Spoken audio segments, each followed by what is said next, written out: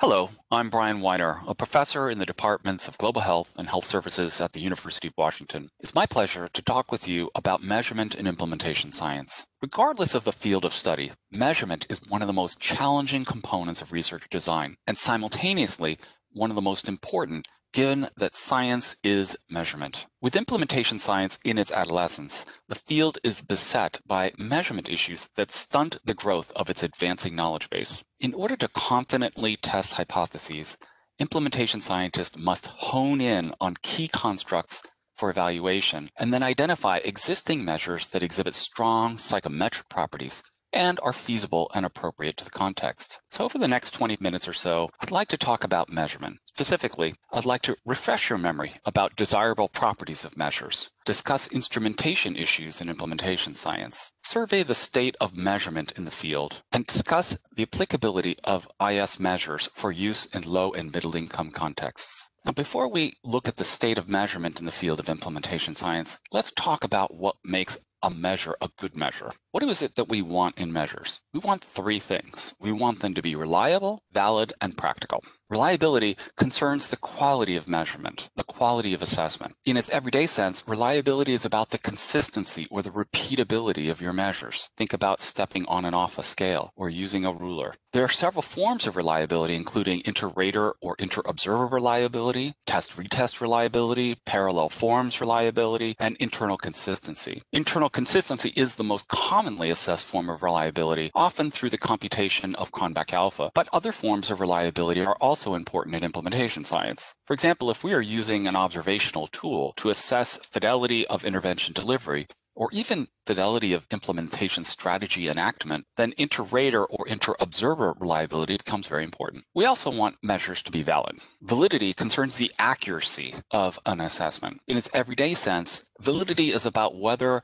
your measure measures what it is purporting or intending to measure. At one time, measurement experts talked about different types of validity, but nowadays, measurement experts say there is only one type of validity, construct validity. Construct validity, simply put, is an assessment of whether the measure, in fact, measures the construct that you think it's measuring. The lists that you see here are not different types of validity, therefore, but rather different forms of evidence for construct validity. We want measures to be reliable and valid, that's true, but we also want them to be practical or pragmatic. That is, we want them to be useful and easy to use. A practical or pragmatic measure is one that measures something that's important to stakeholders, that imposes low burden on respondents or staff, that can be acted upon, and that can tell us when something has changed. An aspiration for implementation science is that practitioners will use measures to assess their local implementation contexts, monitor their implementation efforts, and evaluate their implementation outcomes or their success. However, practitioners will not use measures if they are not practical, no matter how reliable or valid they might be. Researchers too care about practicality. Our research suffers when practitioners perceive the measures that we use to be irrelevant or burdensome, for example, resulting in low response rates or low quality data. There are other qualities that make a measure practical, but these four qualities represent a good starting list. In implementation science, the constructs that interest us fall into three categories: determinants, processes, and outcomes. I've listed here some conceptual frameworks commonly used to get at these three categories. The SIC is the stages of implementation completion, which might not be as familiar as the Consolidated Framework for Implementation Research, or REAIM, for example. But it is one of the few frameworks and measures that we have in the field for assessing the process of implementation. I've also listed several constructs from these frameworks. Note that there are two types of constructs here: manifest constructs, that is, things that we can directly observe, and these are indicated in red font, and latent constructs. These are things that we can't directly observe, but we think exist. In fact, not just exist, but actually cause what we can see or observe. There are several common measurement challenges for both manifest and latent constructs, but there are several distinct measurement challenges for latent constructs, and this is particularly important for implementation science, as many of the constructs that we care about cannot be directly observed. Take a look at this list. Instead, we can only infer their existence and strength by measuring indicators that reflect their presence and their operation. When we measure latent constructs, we look for their hidden but causal effect on these observable indicators, often variables or items in a scale. But this indirect method of measuring latent constructs gives rise to a fundamental concern. Are we in fact measuring what we think we're measuring, and how do we know whether or not we are? So what can we say then about the state of measurement in the field of implementation science? Well, I've had the privilege of participating in the Instrument Review Project, an effort led by Kara Lewis and funded by the National Institute of Mental Health. And through this project, we have reviewed hundreds of measures used in mental health and behavioral health care to capture implementation context, processes, and outcomes. I have more to say about the Instrument Review Project in a few minutes, but here I will summarize our observations of the state of measurement in the field of implementation science. In the process of reviewing these hundreds of measures, we observed the following instrumentation issues. First, measures are poorly distributed across the constructs of interest in implementation science. For some constructs, we have dozens of measures, and for others, we have only a few or none at all. Second, many measures have unknown or dubious psychometric quality. Few measures in our field have undergone a systematic development and testing process. As such, their psychometric properties remain largely unknown, unexplored. Often, there's limited information about the reliability or validity of these measures, and the information that we do have often suggests low or modest levels of each. In part, this problem arises because many measures are used once and never again. The proliferation of single-use measures is itself a problem for the field, but it also contributes to this problem of limited information about reliability and validity. Third, measures exhibit synonymy, homonymy, and instability. Try saying that 3 times fast. That is, we see the same items being used to measure different constructs, different items used to measure the same construct, and changes to items with each use of a measure. For example, the range of items used to measure organizational readiness for change is breathtaking. Often, there is very little overlap in item content between 2 measures of, quote, organizational readiness. Not only that, the items used to measure organizational readiness are often also used to measure other constructs like organizational culture or management support. And it is very tempting, and it often occurs, for researchers to add, drop, or modify items in a measure to make it more specific or more tailored to their research study. These 3 problems raise serious doubts about the construct validity of our measures. Simply put, we can't be sure that we are in fact measuring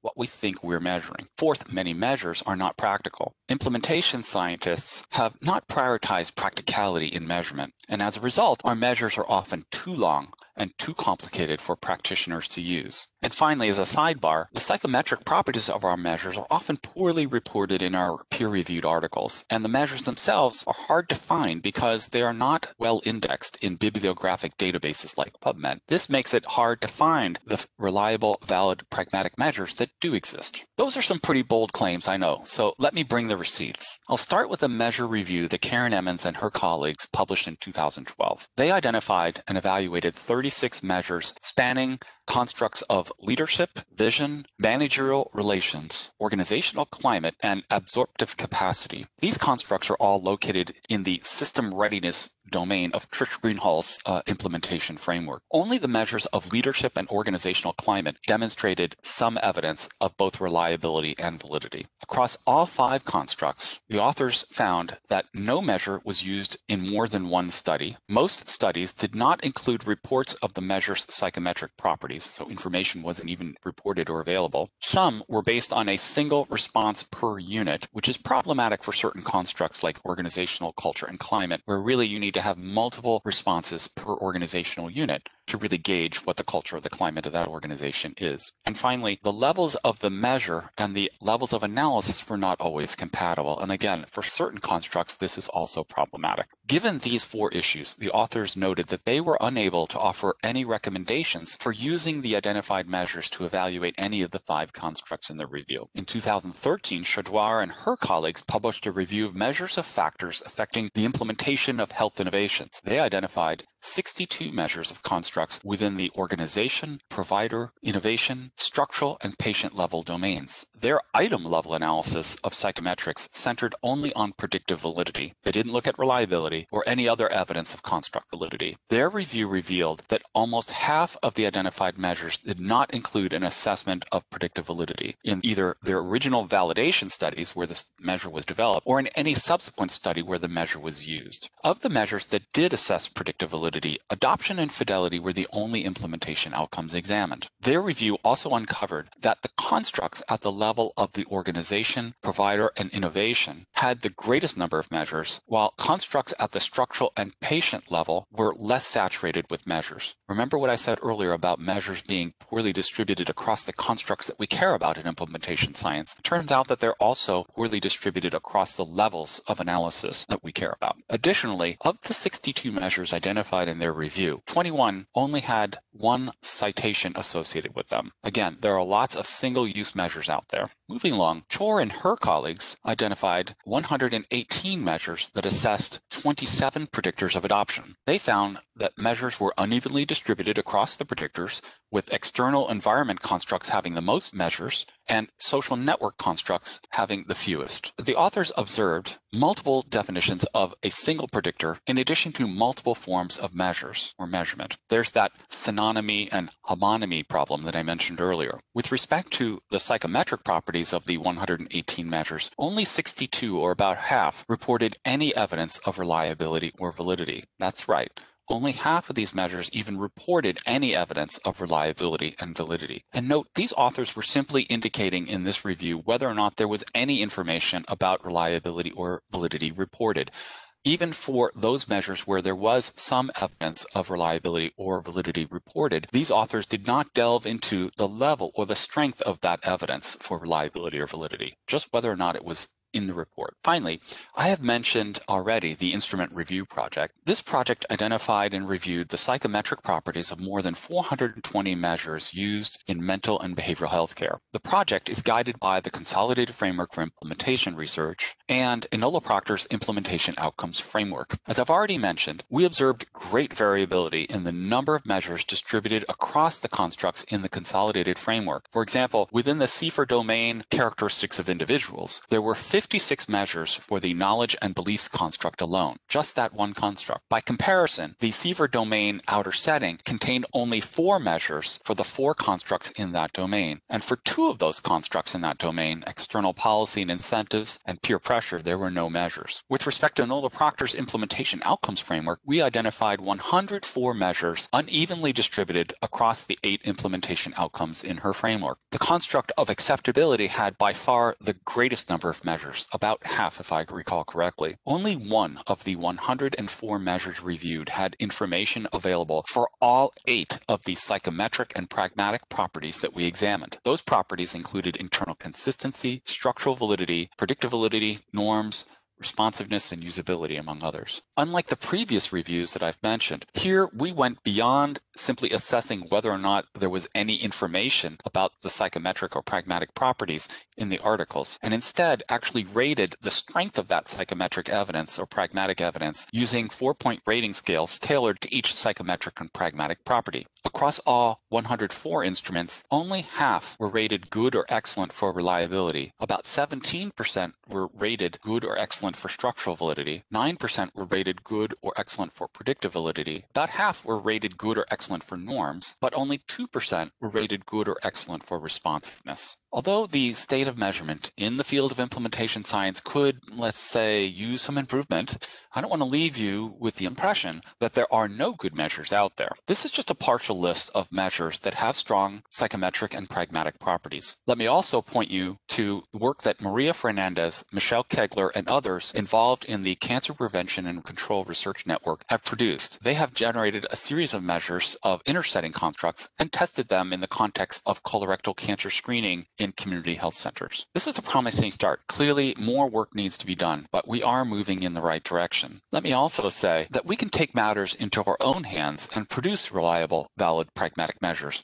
and in doing so, strengthen the measurement foundation of the field. There are established processes for developing and testing new measures, and although time-consuming, these processes can be completed on an accelerated timetable. For example, over the course of 18 months, my colleagues and I developed and tested new measures of 3 implementation outcomes: acceptability, appropriateness, and feasibility. We picked these 3 implementation outcomes because there were few reliable, valid, and pragmatic measures available based on our instrument review project work. We began with domain delineation, whereby one develops a conceptual definition of a construct and then builds what's called a nomological network that situates that construct in a set of theoretical relationships with its determinants, its outcomes, and related constructs. This step is super important because theory and measurement go hand in hand, especially for latent constructs that we think exist but we can't directly observe. We then put the measures through a systematic process of psychometric evaluation and measure refinement. Briefly, we conducted 3 experimental studies involving some implementation scientists, but mostly involving practicing mental health professionals. We then conducted a field study to assess the psychometric properties in real-world implementation, including an assessment of predictive validity. I won't go into detail about the studies that we conducted. Instead, I'm going to highlight what we accomplished. Using a rapid cycle process of measure development and testing, we produced measures of acceptability, appropriateness, and feasibility that possessed several desirable psychometric properties, including content validity, discriminant content validity, internal consistency, test-retest reliability, structural validity, structural invariance, known groups validity, and responsiveness to change. Although these implementation outcomes are important in their own right as implementation outcomes, they are, at least hypothetically, linked to other implementation outcomes like adoption. Although we have tested the predictive validity of these measures, we have not yet demonstrated their predictive validity, in part because I don't think we had the right study conditions to really demonstrate that relationship. Some important features of these 3 measures are worth noting. First, they directly measure the construct of interest, not proxies like upstream determinants. Second, they show discriminant content validity, meaning our measure of acceptability, for example, measures acceptability only and does not measure appropriateness or feasibility. There's very little item overlap or conflict. Third, they can be used to assess the acceptability, appropriateness, and feasibility of evidence-based practices, implementation strategies, or both. Fourth, the items can be tailored somewhat without changing the measure's psychometric properties. And finally, they are each only 4 items long, making them practical for use in real-world settings. There is a real hunger out there for reliable, valid, pragmatic measures in implementation science. Although the article on our implementation outcomes measures was published only in August of 2017, it has been viewed more than 20,000 times and cited more than 130 times. Importantly, the measures have been translated into 10 languages, and 61 scholars from 20 countries have informed us that they plan to use our measures. So this brings up the important topic of adapting measures that were developed in high-income countries for use in low or middle-income countries. I'd like to mention 4 important considerations. The first is that translating measures from English into new languages is tricky. Best practice dictates that fluent language users engage in translation and back translation, as well as cognitive interviewing to ensure that the measures still mean what they mean in the original language. This is especially tricky given the subtle differences in meaning of words in different languages. So the translation cannot be literal in most instances. Instead, the translated measure should read as though it were written originally in that language. Further, the psychometric properties of the translated measure have to be examined anew. There is no guarantee that the translated measure will have the same psychometric properties as the original. It's also important to recognize that response biases vary across cultures. Social desirability, for example, manifests in myriad ways and is heavily influenced by culture. Finally, the conceptual meaning of constructs can differ substantially across cultures and countries. In work that I'm doing with my colleagues in global health, for example, we are learning that organizational readiness for change means something different in, say, South Africa or Kenya than it does in the United States of America. We have a culture here that prizes individualism and independence. We have a health system that is decentralized, fragmented, and privatized in all kinds of strange ways. We have a healthcare workforce that, relatively speaking, enjoys a high degree of professional autonomy. All of these cultural and health system factors shape what organizational readiness means, what predicts or increases organizational readiness, and what results when organizational readiness is high or low. Let me just conclude with 5 takeaways. First, better measures are needed in implementation science. If we don't develop a stronger measurement foundation, we risk building this beautiful house we call implementation science on shifting and unstable sound. Second, poor measurement practices unfortunately abound in implementation science. We need researchers who develop measures to follow best practices in doing so, and we need researchers to become better users of measures. There is widespread misuse of Cronbach alpha, just to give an example. Thirdly, we need more attention to theory in measurement. Theory and measurement go hand in hand, as I said earlier. Theory plays a particularly critical role in defining latent constructs and differentiating the constructs of interest from other constructs that are related, causally or semantically. Fourth, rapid cycle development and testing is possible. We were able to accomplish quite a bit in the 18 months that we used the rapid cycle development and testing process, as I've already mentioned. And finally, cultural adaptation is essential as implementation science crosses countries and cultures. Thank you.